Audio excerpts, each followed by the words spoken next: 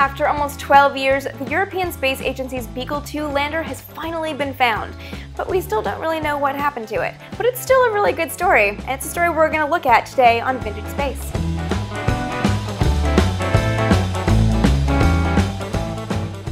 The Beagle 2 lander, named for the ship that took Charles Darwin to the Galapagos Islands, was part of the Mars Express mission. It was a simple but sophisticated spacecraft designed to look for life on Mars through geochemical and atmospheric analysis. But it never got a chance to look for life, at least not that we know of. The mission landed but never phoned home. But now, after 12 years of searching the rough landing area, NASA's Mars Reconnaissance Orbiter, and specifically the HiRISE camera on that spacecraft, has spotted what looks like Beagle 2 on the surface of Mars. So here's what should have happened, and here's what might have gone wrong.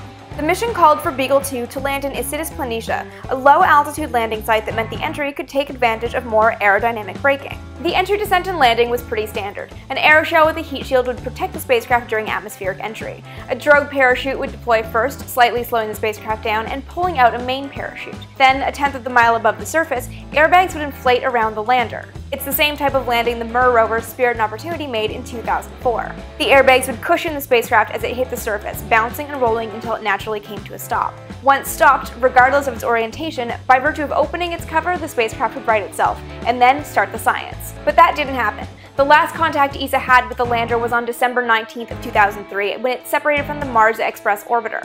Things looked good going in for a landing, but there was no telemetry collected during landing. Scientists would have to wait for a signal from the surface to know that it got there safe, and that signal just never came.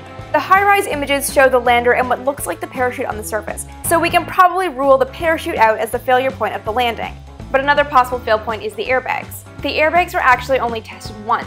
They were inflated and dropped onto a level surface, hardly the type of environment you would find on Mars. By contrast, NASA tested the airbags for the Mir rovers hundreds of times on different types of surface at different angles. But finding Beagle 2 is kind of a step in the right direction. At least we now know that it made it down to the surface and didn't completely fail and smash to create a crater on Mars.